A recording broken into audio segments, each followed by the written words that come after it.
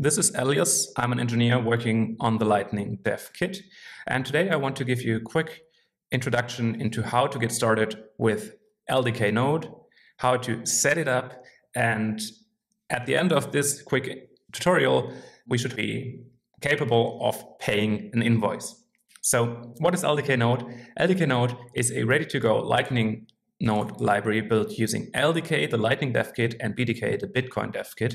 That means LDK Node builds upon the very powerful LDK API and wraps an included BDK on-chain wallet to create a much simpler API that can be used to set up your self-custodial Lightning node.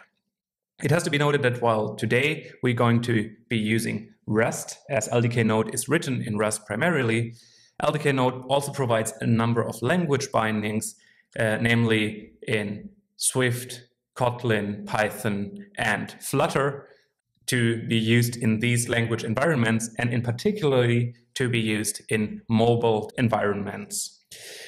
So without further ado, let's get started setting up our project. So I can just create a new sample project with Cargo, the Rust Cargo tool, and then we can build this initial project. And we can, of course, add the LDK Node dependency to this project and run build again so that Cargo downloads and builds all the dependencies for us. So this will take a sec until the dependencies are built. And then we can get started setting up our Lightning node. All right, so let's jump into the main file already. We can import our LDK Node library, and I know that we're going to use the builder object and the config object first and foremost. We will be adding more imports as we go. So let's set up our config. Actually, this needs to be mutable, and we will set up our config from the defaults, which are sane defaults, and then we can set our network we're going to be using in this case. Note that LDK Node makes use of the underlying Rust Bitcoin types from the Rust Bitcoin library, which we are re-exporting through our API. So you don't have to add additional dependencies for that. So we need the network type here to decide that we are going to use the network, the regtest network in this setup, because we are going to connect to a regtest faucet I've set up. All right, and then we can also set up our builder. This is going to be builder from config. All right, and on this builder, we can now configure the Explorer server we're going to be using. We can now set that to, you would probably, if you're following along with the local regtest setup, you would set that to your local Explorer instance with the regtest. I know that, or I set up this faucet as I said before, so I'm going to do this string, and we can now builder set Explorer server to set the Explorer server and configure the node to use this Explorer server. And speaking of the node, we now can get the node object by running builder.build.unwrap. If you're unfamiliar with the unwrap parts, this is due to Rust typical error handling. So many methods in Rust return a result that can be either okay or return an error, and unwrap essentially just panics if there would be an error and would unwrap the success case for us. Note that, of course, typically you would not just unwrap any result, but actually handle any error that may arise in a production setting. In this sample, it's totally fine just to call unwrap. So, all right, we can now also start up the node, and at the end we want to stop the node again, although LDK Node should call stop on the allocation of the object, so it should do that for us, but it's probably just better to have it symmetrical like this. So we could start at the node, and just as a first example, we can probably print out our node ID. Let's say node ID here, and node.nodeid that should give us our node ID if we're running this cargo run. And yes, this prints our node ID, and this is already the node ID of our Lightning node we just set up. So to go back, we probably also want to print our on-chain funds. On-chain funds, we can do that by doing spendable on-chain balance sats, which returns a result. We're going to unwrap this, and this should print how many sats we currently can spend. That should be 0, of course, as we currently didn't fund this node already. To fund this, we want to first print out our on-chain or an on-chain address rather, and generate new on-chain address should be the call. Let's see. And this, of course, returns the result again. All right. And if we run this, we should get an on-chain address that we can actually fund. Right here, we have an on-chain address. And if we now go to the faucet, as I said, in your local rectest setup, you would probably mine a few hundred blocks and then send some funds to this address, and then, of course, mine a couple of blocks on top of that. In our setup here, the faucet generates new blocks in 15 seconds intervals. So to actually see any change, we should probably add a sleep here just to wait for a bit. Let's say 20 seconds or something like that. And after 20 seconds, since I talked for a bit, hopefully we should see a spendable balance at that point. And yeah, so hopefully we should see a spendable on-chain balance by now. That would allow us to. Right. Now we have a spendable on-chain balance of 1 million sats that we can use to create a new channel with. Very nice. All right, I think we just leave the print statements here. Maybe we don't need to create a new on-chain address every time, and we can then we can do open res, and we can connect node.connect open channel to connect to our channel counterparty.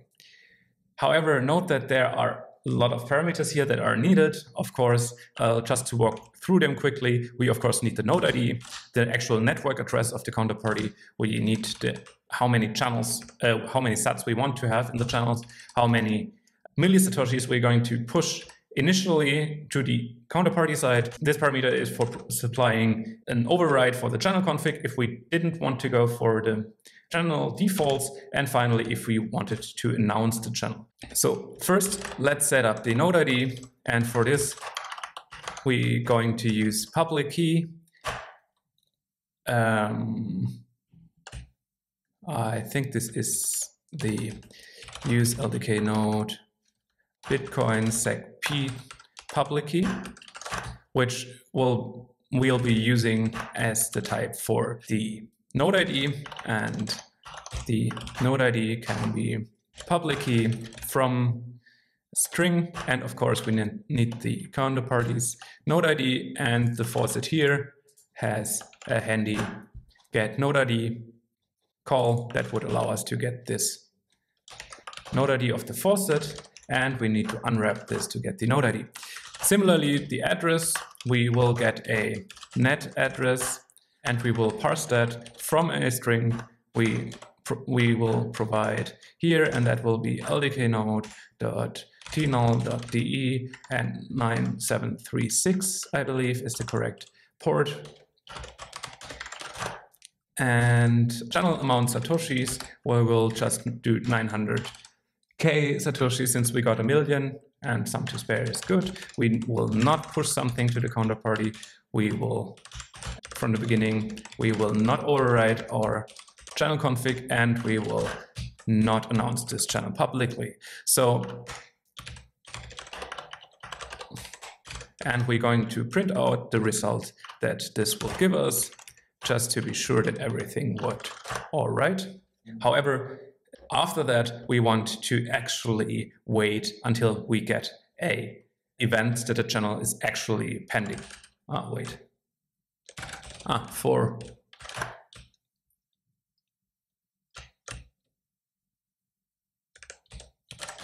imported the wrong net address here. And all right, now we should be good to go. All right, I will now wait on the next event that will be happening. So to talk quickly about event handling in LDK Node. The idea is that the event handling is mandatory in LDK Node. So we generate events and we store them for you and persist them to disk, and we make sure that you handle them and call us back via the event handled call. So what we should be seeing here is a channel pending event that is generated when we negotiated a new channel with the counterparty and is pending confirmation on chain. And after that, we can just wait for the next event actually. And this should give us a channel ready event. And after that, our event should be ready to be used. So let's try this. What should now happen is we open a channel, we then wait until we see it pending, we wait until we see it confirmed, which will be roughly after 90 seconds, i.e. 6 blocks are mined with 15-second block time, and then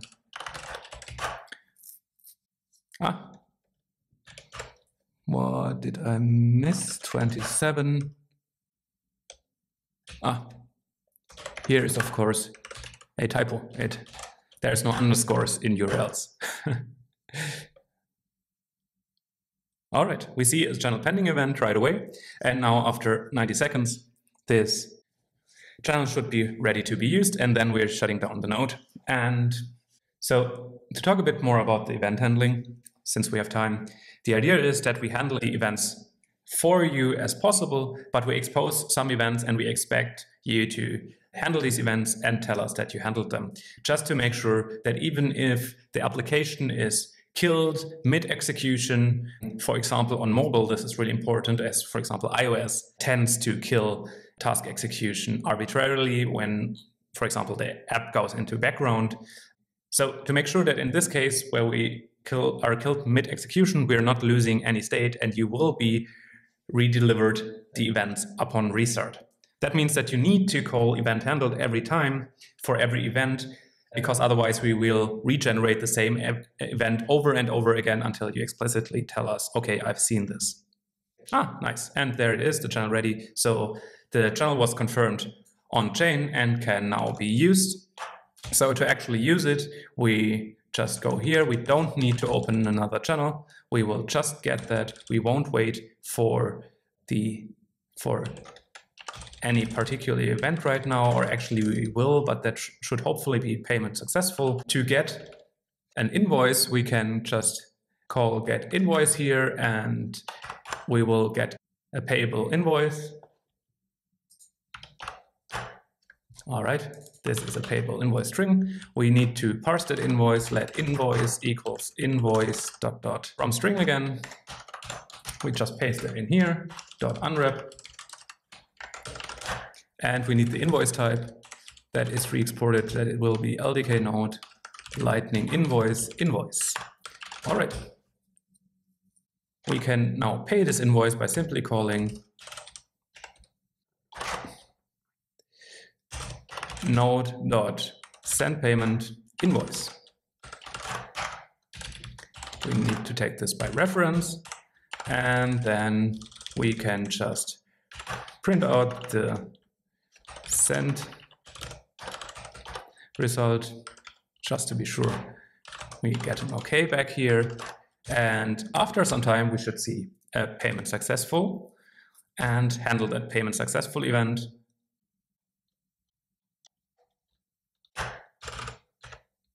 All right, let's see. Wait, we should probably, before we immediately send the payment, give the node a few seconds, like 5 seconds, just to reconnect to our previous. And right, really nice. And we got an OK result back from the sending call itself, which this here is the payment hash of the payment, and we get a payment successful event. So we paid our invoice. And if we now look at the faucet, our faucet also tells us that we paid the invoice. So this was a brief intro into how to get started with LDK Node. We went through all the necessary steps that to set up an initial Lightning node with LDK Node and to pay our first invoice. I hope you found that interesting, and I see you next time.